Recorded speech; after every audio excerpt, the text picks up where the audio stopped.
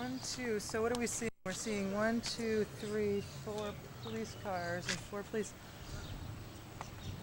This is a sudden interest of. Is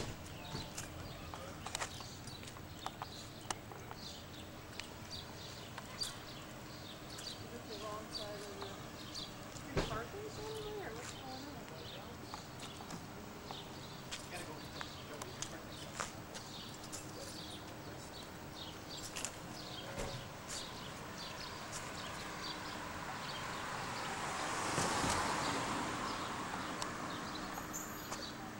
What does the sign say? 7 a.m. to 6 p.m. Monday through Friday, 2-hour parking. You need to ask him. Look at the sign and ask him. Look at the sign. The sign says 2-hour parking. 7 to 6. 2-hour parking. 7 Monday through Friday. Oh, yeah, 2-hour parking. It's 5:30, so no one should be getting tickets. No. We just got What here. time is it now? Can I take a video of your watch, please? You absolutely may. Oh, 12 inches from the curb. Let's find out what's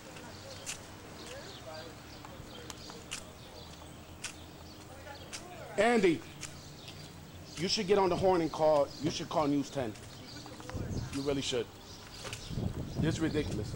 It is. You should get on the horn with somebody.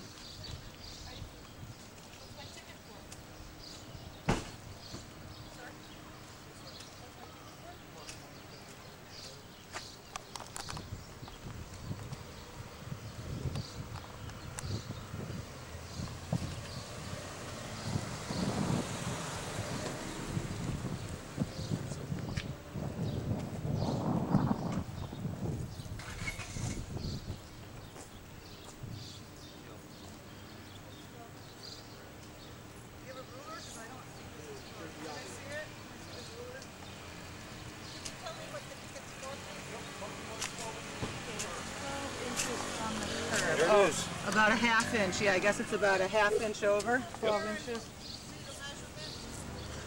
It's a clear retaliation, guys. I've been here for 2 years. I've never had Clear retaliation. Got a lot of civilians. It's clearly a retaliation. Don, We don't think this is going out regarding the parking being further. you got that rolling, right? Yeah. Hold this one. Yeah, you're right. It's about what?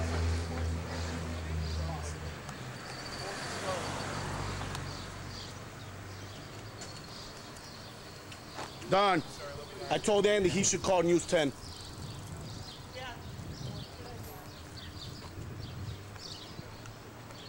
Don, how many cars? How many cruisers?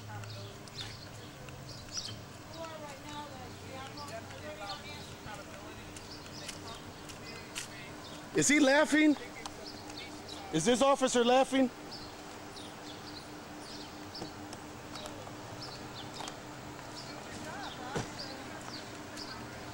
We got 1, 2, 3, 3 cruisers.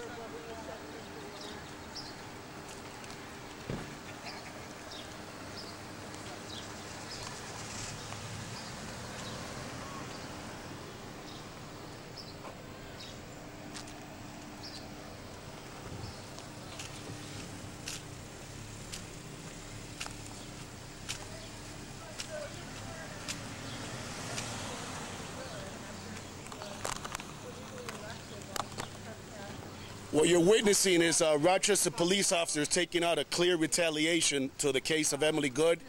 Ironically, the timing couldn't be any more interesting while we're having a meeting for Emily Good. Basically, 4 cruisers have pulled up to the scene of the squirrel and have basically pulled out rulers and have ticketed several vehicles. And this is how the Rochester police gets down. This is how they do it, especially after a video has gone viral all over the world. And even Russian TV has commented on it within 24 to 48 hours. This is the Rochester Police Department and the way that they retaliate. And you see it right here. There's all kind of crime going on in the city right now, but they find it more appropriate to have 4 cruisers to ticket approximately 3 to 4 vehicles. 4, interestingly enough, being less than, being 13 inches from the curb, instead of 12 inches. Did someone bring a tape measure to measure that they're right? Yeah, it's approximately about about 12 and a half inches from the curb. Good.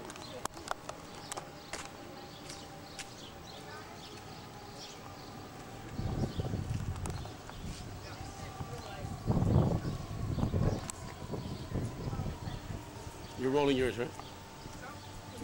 I'll take it still photos, but I'll roll mine too.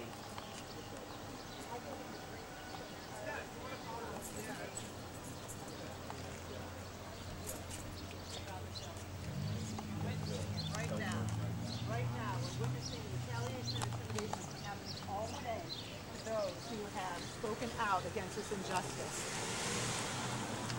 And we're not going to stand down, and we're not going to stop our meeting, and we're just going to have to bring our rulers when we go parking next time. Was it 12 and a half? Did I read that? Yeah, it was 12 and a half, maybe 13 inches. So with all the crime going on in the city of Rochester we have as we four speak, officers we have here 4 in front of the officers, Flying Squirrel Community Center, taxpayer money, really to intimidate to us, ticket about 4 vehicles. to harass us, to let us Interestingly, know in they front know of what's going on here, Exactly. that we're supporting Emily Good in this case, and we're speaking out about Rochester Police misconduct and abuse and unlawful arrest, and they don't like it, and this is what happens. And other things have happened too. We won't even, that's off the record.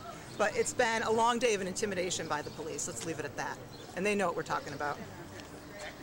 So we have, again, to recap, 1, 2, 3, 4 cruisers. And they came a half an hour into the, right when the meeting was going on. Poor Emily Good.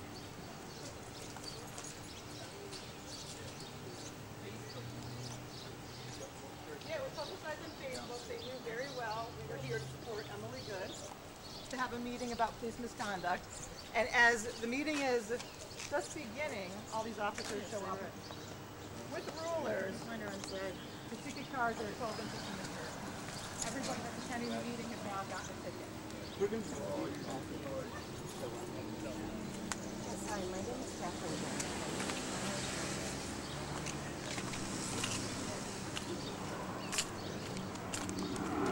Yes, this car was 12 inches. They didn't give mine a ticket?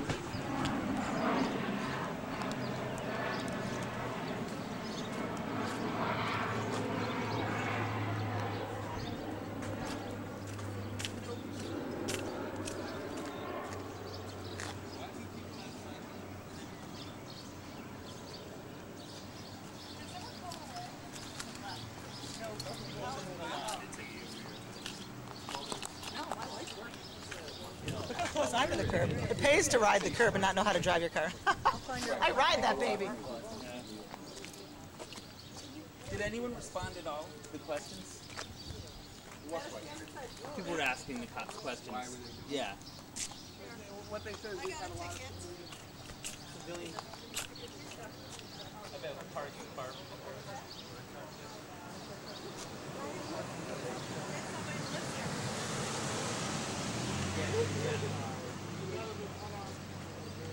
Sorry, you guys, I'm just upset about it. We are misuse of power. You're just making it worse. Probably better ways to handle it. A lot better ways. Most of the police force doesn't agree with what happened. The law.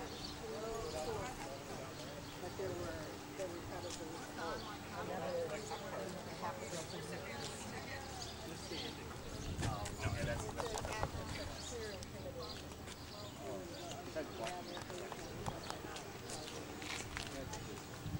Oh, are they actually putting them too?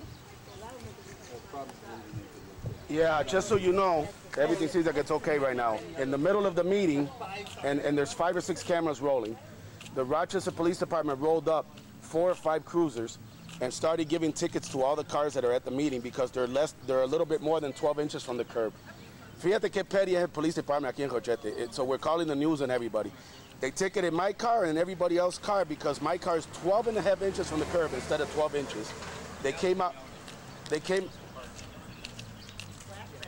right. Right, I know. All right.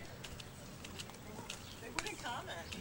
So we should continue our meeting. Yeah, let's continue the meeting. Should we, That's what they really want to Did do. anyone contact any media? They want to disrupt us from having intelligent, thoughtful conversation about this. And get I'm sorry, who did you contact? I'm sorry, ma'am. Contacted TVA. Okay, I'm about to do the whole list. thank you. Yep. If you need, obviously 232-1010 is an easy one because it's 1010, but it's News 10 NBC and Brett Davidson. You can ask directly for him. Which one is that? 232-1010. All right. Why don't Well, we Brett go did a on story already, so he Yeah, might. Okay. good point. 232-1010 is News 10 NBC. Okay. And that is. I should ask for Brett. I got Brett Davis. Brett Davidson, if he can't Okay, I'll just explain the situation. Yep. Okay. You're doing great. Thank you, babe. Yes, hi. Yeah, one person out with the camera, but Davey, with all your experience, I think you should stay in. And another thing, they're trying to disrupt this meeting. Exactly. And we can't. Okay, let that this is in the middle of the meeting, and right across the street you see a police cruiser. As we're looking out the side door, help me with the street there. That's Troop Street, and there's a cruiser right there, as you see on the camera right They're now. making their presence known through the open door that they're there. Who knows what kind of surveillance that they can have, because there's a lot of audio devices that can pick up inside. Exactly, true. So they might want to participate in this meeting. So let's get the meeting going and continue. Like, we'll just. How are we feeling right now? And It's so stupid. It's hard to understand why they would do it. I want them all fired. too. I want them all fired. People like the door open or closed or. I kind of love that. It's suffocate. Is everyone okay with you? Yeah, I have a problem. Yeah, I think it's gonna stay out. Yeah. Yeah. We all know the deal now. Yep. Yeah, we all know the deal now. Okay, so Make up things to hide. Ryan, yes, and then David.